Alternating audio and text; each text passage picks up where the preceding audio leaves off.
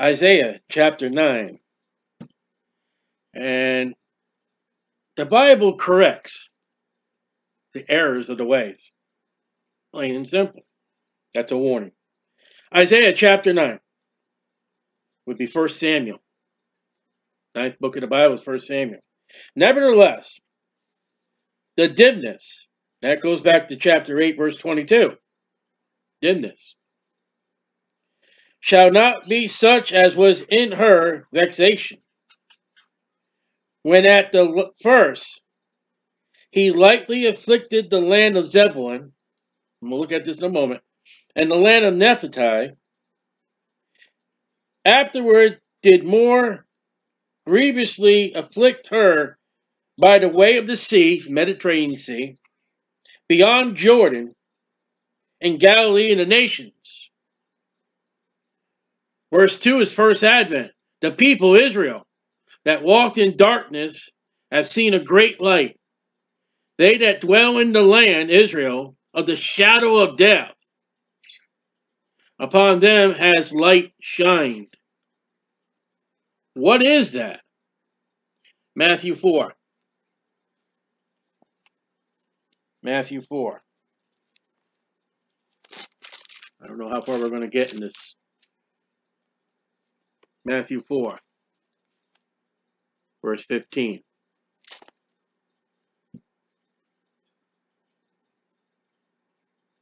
Verse 14. That it might be fulfilled which was spoken by Isaiah the prophet, saying, there we go, the land of Zebulun, the land of Nephtali, by the way of the sea, beyond Jordan, Galilee of the nation, Gentiles. Isaiah said nations. Scripture was scripture. Gentiles are the nation. The people which sat in darkness saw a great light. And to them which sat in the region and the shadow of death, light sprung up. From that time, Jesus began to preach. So we're looking at the Lord Jesus Christ. Before Jesus came in the land of Palestine, it was darkness, death. So there you go.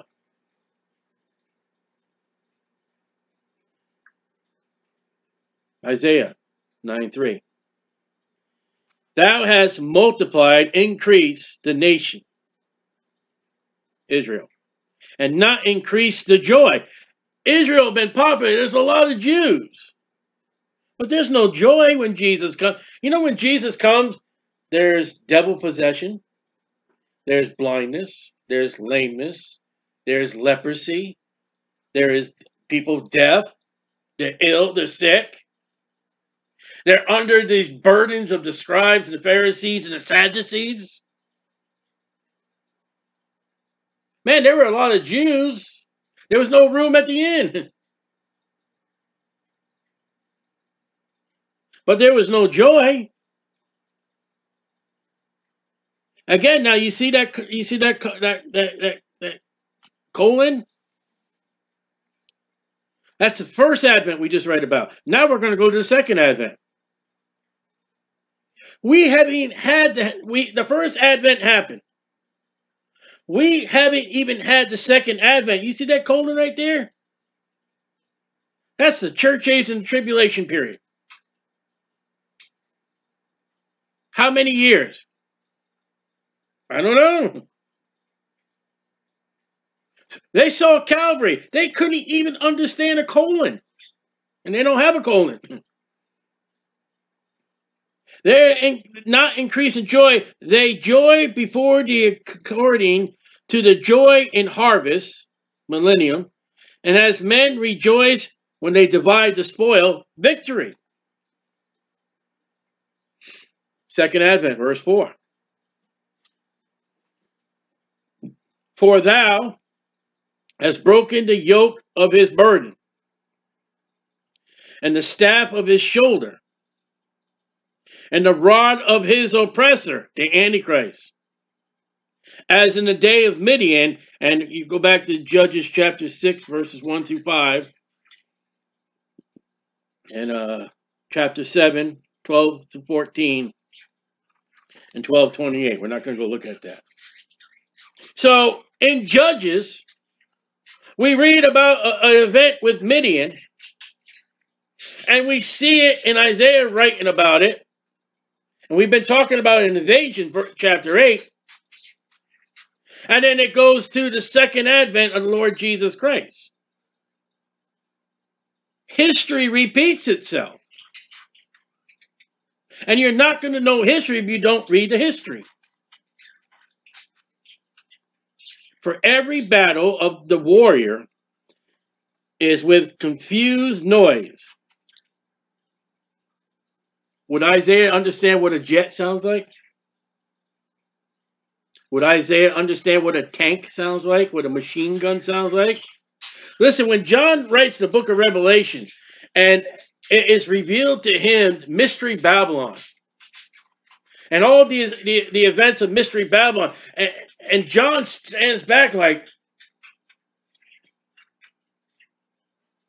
there was no Catholic Church. There was no Muslims in his time. He's looking at that like astonished.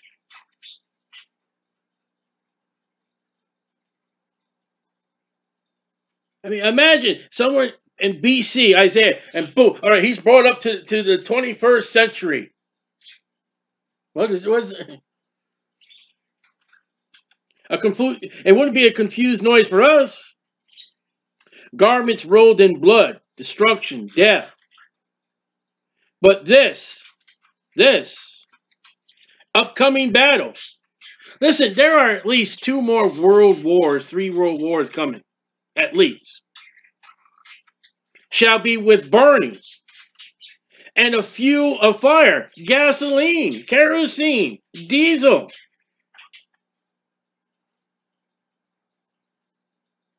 They didn't have that in Isaiah's time. They didn't have it in the Apostle John's time. All right, verse 6. I got to read carefully. This is first Advent. And then again, marking my Bible. All right. For unto us, the nation of Israel, he came unto his own received them. Don't throw the church age in there. Don't throw the Gentiles in there yet. We're not in it yet. The first Gentile that gets saved is in the book of Acts, chapter 9. There was a Gentile woman came to Jesus, and he called her a female dog. He said, no, I'm taking care of the children of Israel. But the crumbs off the... See, you can't go throw the church and the Gentiles in Matthew, Mark, Luke. Maybe John, if you're very careful. For unto us a child is born. Okay, that's Jesus Christ, the human. Man is born. Unto us a son is given. That's Jesus Christ, God. Now, given is an adoption. Born is birth. Plain and simple. So, number one, do you want me to pick on the Jehovah's Witnesses first, or do you want me to pick on the Catholics first?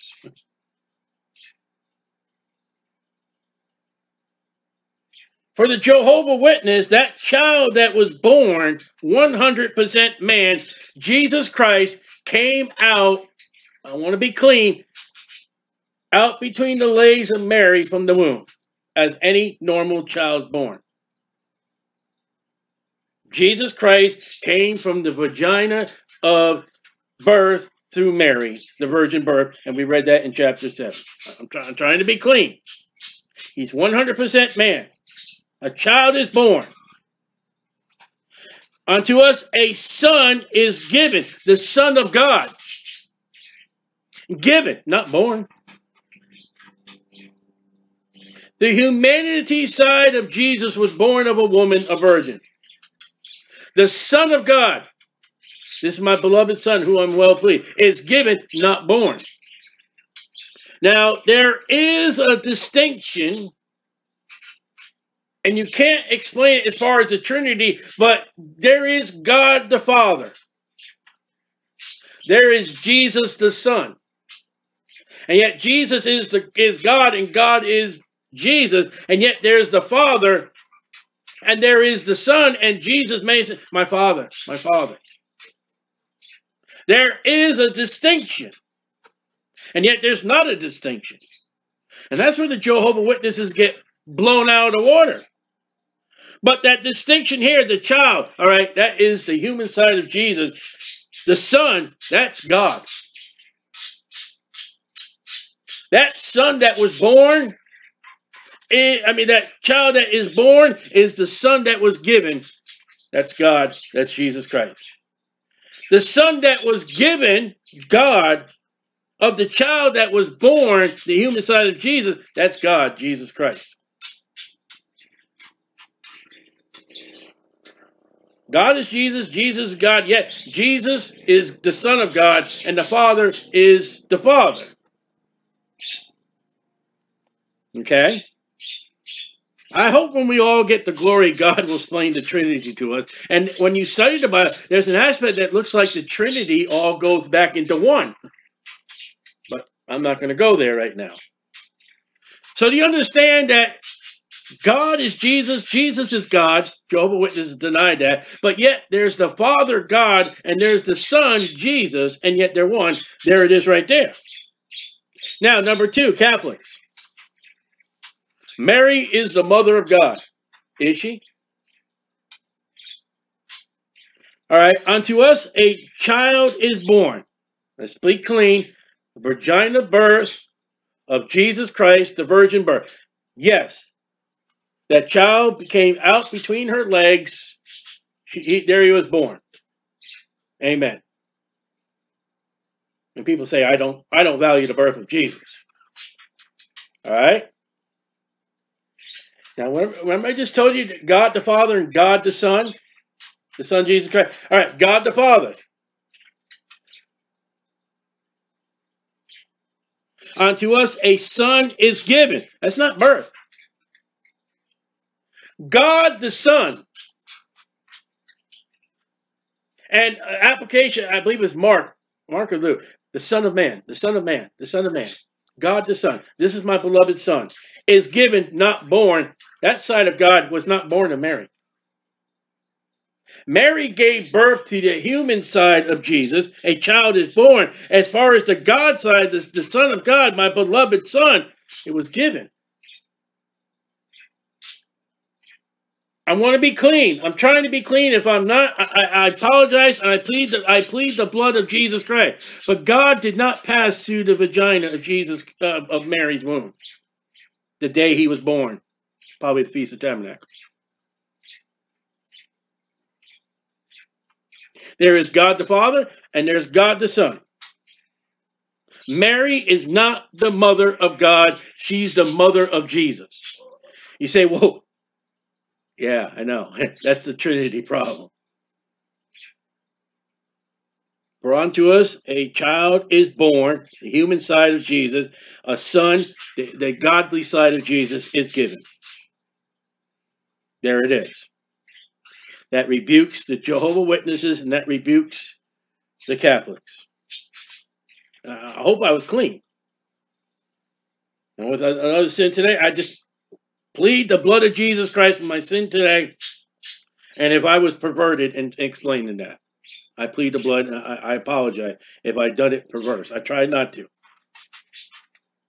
But there's a child born. We know what the birth is. And there's a son given. The government shall be upon his shoulder. Singular. The rulers of the nation of Israel wanted him dead.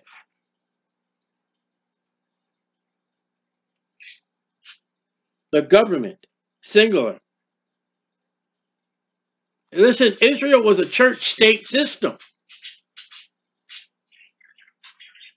You know, we're against church-state. Well, God set up God to be the theoposis of the God was supposed to be the ruler, theoposis. But they wanted a king like all the nations. So God said, okay, here's your king, but you got the priest. The king works with the priest, and the priests work with the king. You see where the Catholics mess it up? You see where the Mormons mess it up? The priests were the children of Levi, the children of Aaron, not Gentiles. Remember I told you, get rid of the Gentiles here? We're not talking about the Gentiles. You know, you talk about the pilgrims coming over here, and you talk about the men with the black hats and all that, and then they became the congregational church. You know, they set up the new Israel, the new Jerusalem, here in Massachusetts. Do you know what many of the names of the cities of the 13 regional colonies, especially up New England? Cana, Salem. A lot of places where I grew up, which my memory's failing, but they come from the Bible. Why? Because we had the new Israel. And we have a church-state religion called the Congregational Church, and yours pay taxes to us. This is the Congregational Church set up in New England where I grew up as a kid. They became the new Israel. The Catholic Church, we're going out there, get the kingdom. We're going to fight for the kingdom, the crusade, all in the name that God has provided us, the church of all churches, that we can go out and conquer in the name, according to what he told the children of Israel in the Old Testament. That's not church age doctrine. And they go run to the Old Testament and they go run to the Gospels. And that's their error.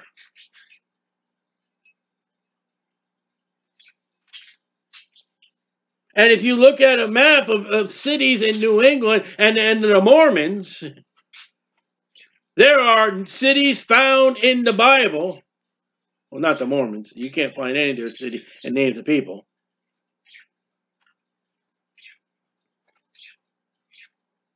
I mean, I'm trying to remember some names. I'm just towns and areas of towns. They're all Bible names. And my mind, forgive me, my mind's going. Because America was the new Israel. Was there persecution? Yes, there was. The Salem witch trials was the Congregational Church burning and killing heretics. You know who did that in the New Testament? Paul did. When here's this new sect of religion under Jesus Christ, and according to the Old Testament law, Paul was doing what he was supposed to be doing. Getting rid of the false teachers, getting rid of the false heresy. Though Paul was in error. Paul's zeal of killing Christians and imprisoning them is what the law said. And that's why when Paul comes to me and teaches the mysteries and teaches us about the Gentiles, that's why he rebukes the law and says, listen, I was under the law and I thought I was doing right. Oh boy, was I wrong. So the government here upon the shoulder of Jesus Christ is the Jew. He loves the Jew. He came unto his own, but his own received him not. And his name shall be called Wonderful. Is it now? Yes, to a selected few people of born-again, Bible-believing Christians. And yet there are Christians today that don't consider Jesus Christ wonderful. Donald Trump is wonderful. Biden is wonderful. My NASCAR race car driver is wonderful. My basketball player is wonderful. My boss in my company is wonderful. Fill in the blank. And we have a passage of the first Advent, and then what? We go into the second Advent, and we go into the millennium in one verse.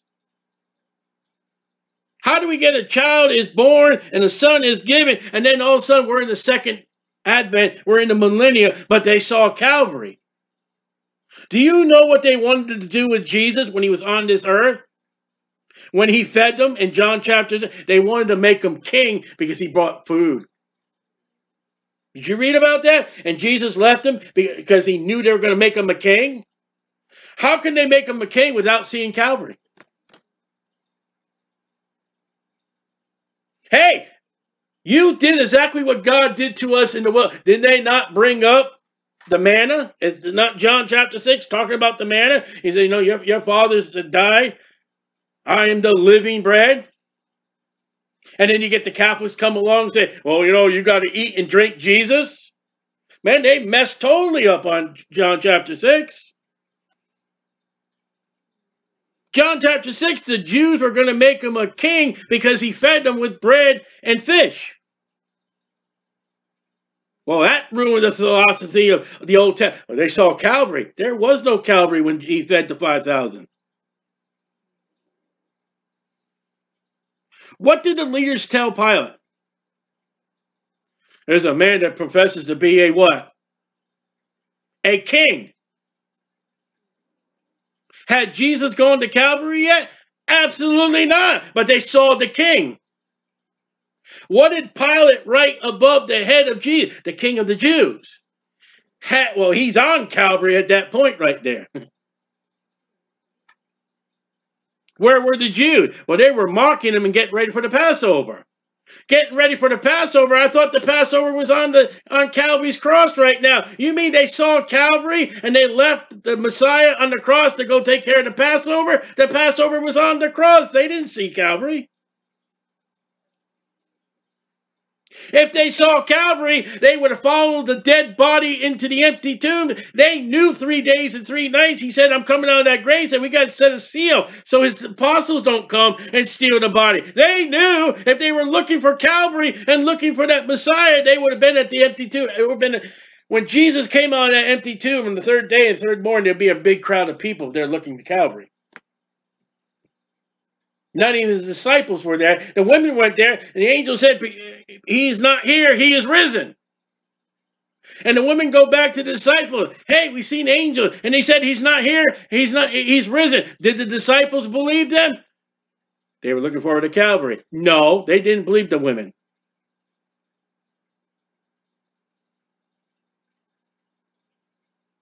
And they'll say, well, they look forward to Calvary. Now they're called Christians. Acts said, Holy Spirit writes to us in Acts. They were first called Christians in Antioch. There's no Antioch. But we read Damascus. What was going on in Damascus? A Pharisee was going out killing Christians according to the law. And then he met Jesus and got saved. And you don't hear about Damascus anymore. You got to read the whole Bible. So the government shall be upon his shoulder. And his name shall be called Wonderful. Some call him Wonderful. Counselor.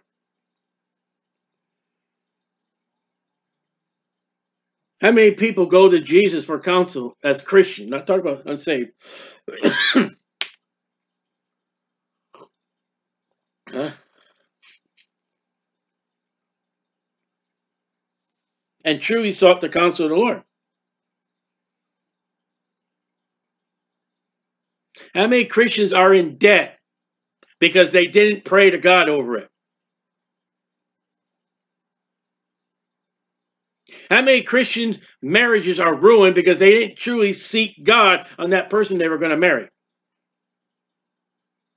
How many Christians have been deceived by pulpits in the world because they didn't study their Bible, they didn't check the preacher out? Counselor, what are people doing listening to a woman preach?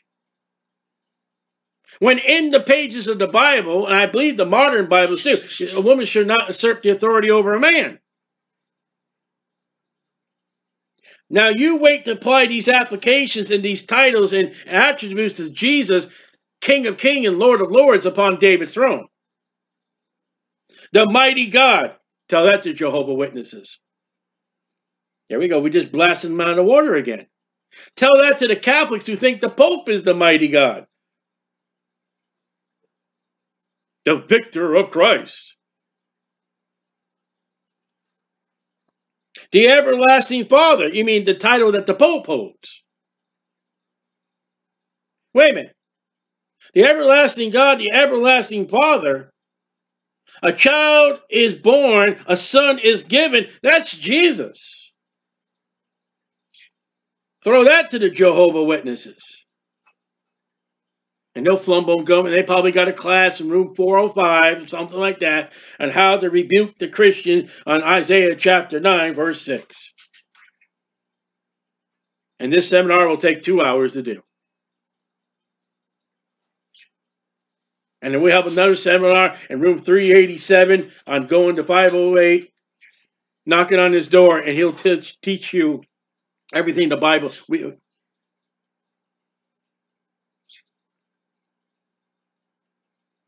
Listen, I've gone to the Jehovah Witness compound, and I walked up to their gates at their compound, and they threatened to call the cops on me, and I got it all recording. Check out my videos on YouTube. And the Prince of Peace. There's a Catholic church in Ormond Beach, the Prince of Peace. Ha! You mean it was the Inquisition? You mean with Wycliffe today that we study in our Bible study, how you not only killed Wycliffe, his dead body, he died of a stroke. And I think it was 44 years later. You killed Wycliffe by bringing him out of the grave, his dead body, and burnt his dead body and threw his ashes into the river. That's how angry that's how angry Wycliffe got the Catholic Church. They killed him again, the second death of Wycliffe. And you're the Prince of Peace? When I read Fox's Book of Martyrs, and I see, and there's other books out there, Martyrs Mirror, on what the Catholic Church, and you're the Prince of Peace?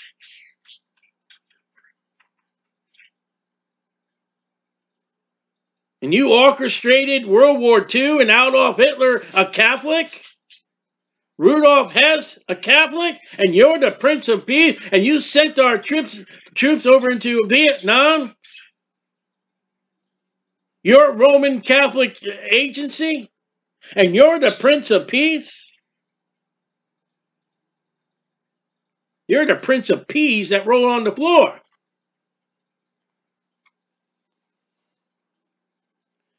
Of the increase of his government and peace. There's no peace, saith the Lord, unto the wicked. There shall be no end. That's the second advent going into the millennium. You know, at the end of the millennium, that 1,000 year, there's one more time that the devil tries, and God, fire came from heaven. Wow, that was a big upset. But isn't it interesting, at the end of 1,000 year, complete, absolute, no curse, everything's right except for the serpent. And the devil can still mass up a mass of people to fight against Jesus and his people. Upon the throne of David. So you got a problem with verse 6 with the Roman Catholics? All right, go over to Luke chapter 1. We're not going to get as far as I thought. Oh, well. I heard someone the other day quote from me. We're going to take our time. Luke chapter 1, verse 32. And he shall be great. Who's that? Verse 31. Shall call his name Jesus. He shall be great. He shall be called the... What's that word? Oh, wait a minute. Let's look at verse 31 all over again. Behold, thou shalt conceive in thy womb. What's that?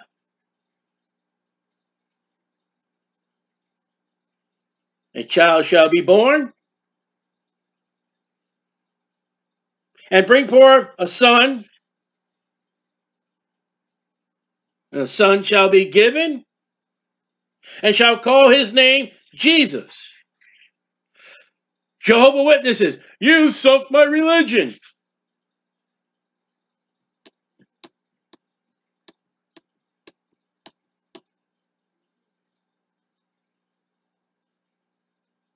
And some people say Stolly doesn't honor the birth of Jesus. I just blew the Jehovah Witnesses out of the water with the birth of Jesus.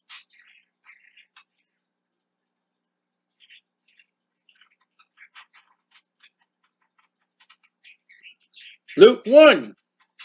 Yay. Verse 32. Fire shot number 32. And he shall be great, and shall be called the Son of the Highest. There's that son again. God. H. Capital. And the Lord God. Isaiah chapter 9. Shall give unto him the throne of his father David. And he shall reign over the house of Jacob forever, and his kingdom there shall be no end. Back to Isaiah. Back to Isaiah. Isaiah 9, verse 6. Get along, little Jehovah Witnesses. Mama Jehovah Witness, you got a baby? Well, it says males that are virgins. Even the Jehovah Witnesses don't know what a virgin is.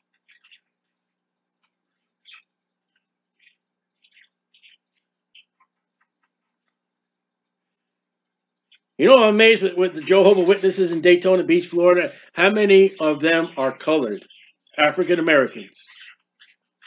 And they need to study to say what they said about the colored people. We need to look that history up. For unto us a child is born, and a son is given. I think I just read that somewhere. And the government, singular, that's the first time government shows up too, by the way. Shall be upon, that's why I can't read my Bible. I got my Bible so marked. Shall be upon his shoulder, singular. And his name shall be called Wonderful, capital W, Counselor, capital C, the Mighty God, capital G, the Everlasting Father, capital F, the Prince, capital P, of Peace, capital P. I got Daniel 9:25. The increase of his government and peace, there shall be no end. I think I read that somewhere. Somewhere I think I just read that. To Mary, who's not the mother of God.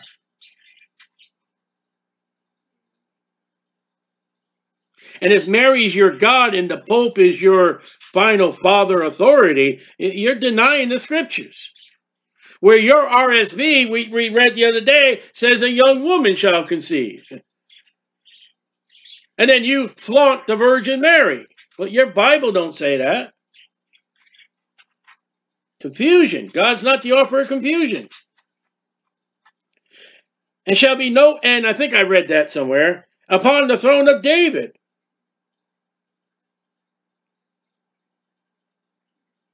All right? Let's read it as theologians want to read it. And the peace of his government and peace there shall be no end, and upon Calvary,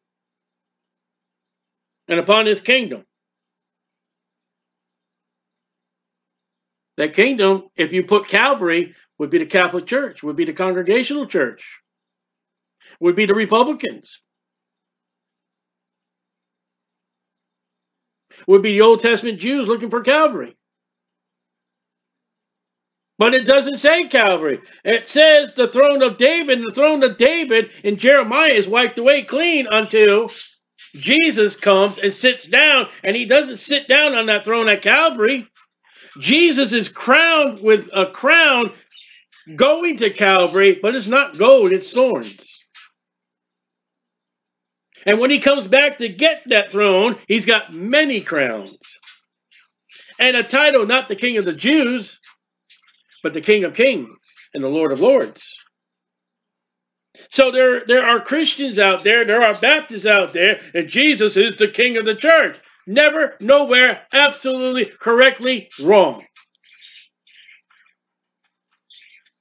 The only time Jesus is the King of the church is in Revelation 1. It says we are kings and priests. We're not kings until the second advent and the millennium. And not all Christians are kings because it's an inheritance earned. Then Jesus Christ becomes the King of the kings.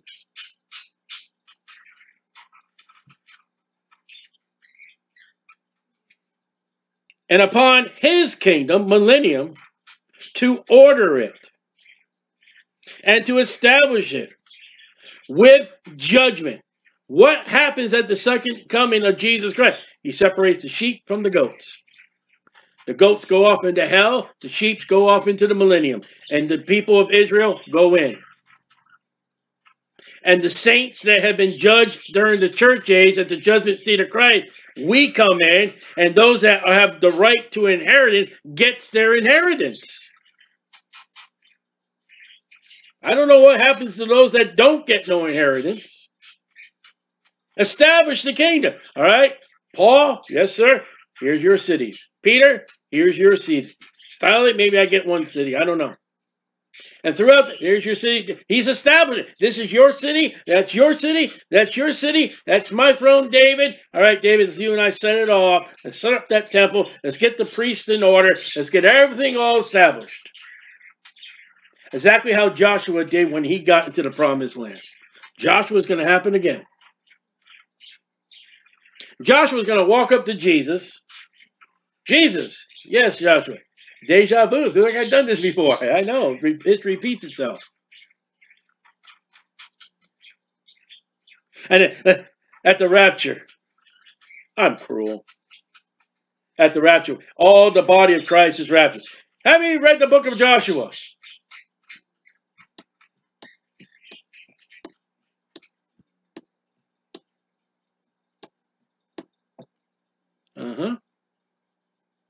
Yeah. How many Christians know that there's a second coming of Moses, third coming of Moses, fourth coming of Moses? He showed up in Exodus. He showed up on the Mount of Transfiguration. He's showing up in the tribulation period, and he's coming back in the millennium. Let's see, Elijah. He shows up in his lifetime. He gets wrapped. He comes back in tribulation. He comes back in the millennium. Three comings of Elijah. David. He gets two. He shows up in his life, and then he comes back in the millennium.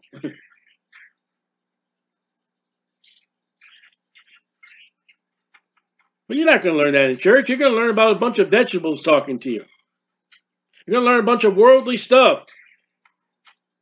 Open our books to this great author about junk. And keep the Bible closed. And we're going to go through the whole Bible. Well, we'll skip this part. We'll finish this part. And we'll do the chapter in 5 minutes.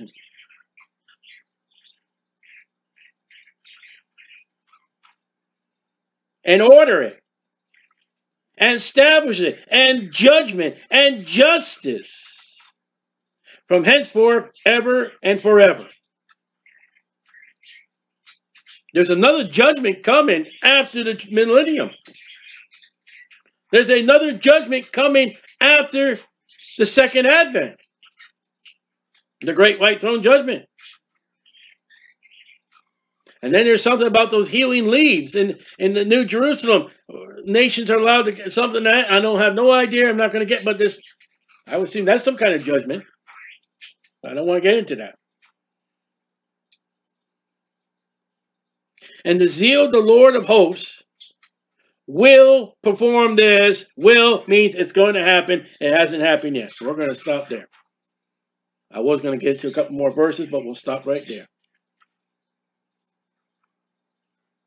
There is much great things are going to happen. And everything in the first advent has been fulfilled. You guarantee everything in the second advent and the millennium will be fulfilled. It's the glory of Jesus Christ. And if I kicked your religion, I'm sorry, it's the Bible. And if I kicked your assembly of your church and stuff like that, I'm sorry, that's the Bible. And there are many Christians that don't know this stuff, to the error of them not studying the Bible themselves, and to the error of their preachers and pastors not teaching them. See at the judgment seat of Christ in gold, silver, precious stone, wood, hay, and stubble. There'll be heads with crowns. There'll be no heads with crowns. There'll be some that hear well done, and there'll be some that won't hear well done. When Jesus told Paul to write, study to show thyself approved unto God, a workman that needs not to be ashamed, rightly dividing the word of truth. You don't study, you're going to be ashamed.